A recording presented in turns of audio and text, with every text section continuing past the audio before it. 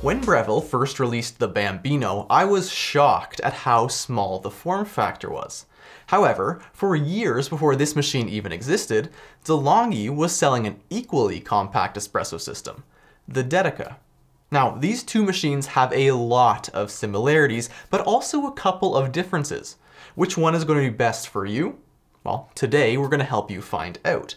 Before we get going, I want to give a quick thank you to Coach Dre, who lent me the Dedica for this review, whereas the Bambino I had purchased previously for another video. I've also left both of these machines linked down in the description below so that you can check your own local pricing. So, starting off as we always do with the build quality and design, these two machines are actually quite comparable. Both use a mixture of plastic and metal parts, but they chose to do so in slightly different areas. The body of the Breville is stainless steel, where the Delonghi is plastic, but the Delonghi has a heavier portafilter and a metal steam switch. In terms of size, they carry essentially the exact same footprint, at around 13 inches deep by 12 inches tall and 6 inches wide. But the Bambino does clock in heavier at 11 pounds compared to the Dedica's 9 pounds. Aesthetics will always be subjective, and these two machines are so simple looking that I don't think I could pick one over the other based on the looks alone. However, the Delonghi is available in a variety of colors, whereas the Bambino is currently only available in silver at the time of filming this video. The user interface on both these machines is also quite similar. They both have programmable single and double shot buttons, as well as one to heat up to steaming temperature. On the Bambino, the steam will start right away, whereas on the Dedica you change the boiler temperature and then start and stop using the switch on the side. I much prefer the way they have done this on the Dedica, because you can stop and start the steam as you wish, whereas on the Bambino, the steam is either running or the machine is actively trying to cool itself back down to brewing temperature. Another thing that I prefer on the Dedica is that it has a dedicated power switch. This is not only more intuitive, but it also allows you to program it to turn on in the morning using something like a smart switch or timer. On the Bambino, you have to remember which two buttons to hold to power it off, and it can't be scheduled to power on in the same way that I just described. Warm-up time on the Bambino was much quicker than on the Dedica, taking a blazing fast 3 seconds to get up to temperature. The Dedica, on the other hand, took a still respectable 40 seconds. When comparing these two based on their espresso quality, they are going to produce very similar results when using pressurized filter baskets and pre-ground coffee. Pressurized baskets have only one pinhole and allow you to use pre-ground coffee or a less expensive coffee grinder and still get decent results. And I think that at this level of machine, that's how many people will opt to use them.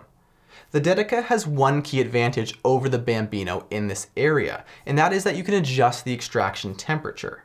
Now, this isn't intended for people who want a hotter or colder drink, but it's intended to be able to adjust the extraction for lighter or darker roasted coffees.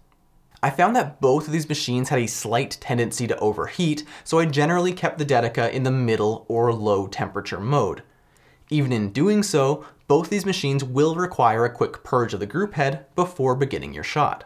If in the future you want to upgrade your espresso quality by purchasing a dedicated espresso burr grinder, it is possible to upgrade to non-pressurized, traditional filter baskets on both, and even bottomless portafilters. In this situation, however, the Breville Bambino has a significant advantage. Its wider 54mm baskets and more traditional 9-bar brew pressure is much better suited to non-pressurized use. I was able to pull much more consistent non-pressurized shots on the Breville. Not to mention, there are a far wider range of aftermarket accessories for 54mm machines compared to the less common 51mm portafilter on the Dedica. These accessories become useful when you start playing around with the less forgiving non-pressurized shots. Another advantage on the Bambino is its manual shot mode. This will allow you to hold a low pressure pre-infusion for as long as you want, then ramp up to full pressure whenever you want, and stop the shot at will. So, to summarize the espresso performance, I found that the Dedica has a slight advantage with pressurized filter baskets and pre-ground coffee, whereas the Bambino takes the lead if you plan on purchasing a dedicated espresso burr grinder and using non-pressurized filter baskets. Steaming is another area where these two machines begin to diverge from one another. The Bambino opts to use a single hole steam arm, whereas the Dedica features a Panarello. One is not necessarily better than the other, they are merely targeted at different end users. The advantage of a Panarello is that it will automatically draw air into the milk when heating to create foam. This is convenient if you want to simply start the steaming process and walk away. The disadvantage of a Panarello is that you have far less control over the final milk texture because you aren't the one controlling how much air gets added. This results in a more coarse foam, compared to the variety of textures you can create with a manual steam arm, anything from coarse cappuccino foam to very fine latte foam.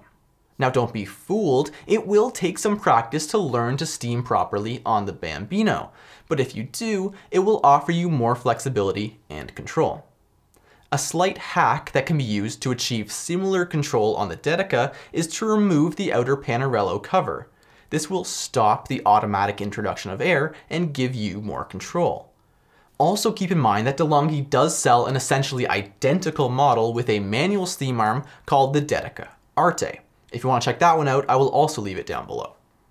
In terms of steaming speed, the Bambino did transition up to steaming temperature about 5 seconds faster, but once steaming, they both took approximately the same time to steam up to a standard temperature of 60 degrees Celsius. So to wrap this all up, I was left feeling pretty satisfied that these are both good entry-level options, just targeted at slightly different end users. The Dedica is overall a more convenience-oriented machine. It had better pressurized and pre-ground espresso performance, and a Panarello will be more convenient for those who aren't as picky about getting the absolute perfect milk texture. The Bambino will offer a faster startup and the potential for better espresso performance if you also purchase a good quality espresso grinder and use non-pressurized baskets. It also gives you the ability to create a variety of milk textures with the more manual steam arm. Which of these features is more important to you will completely come down to your particular situation and personal preferences.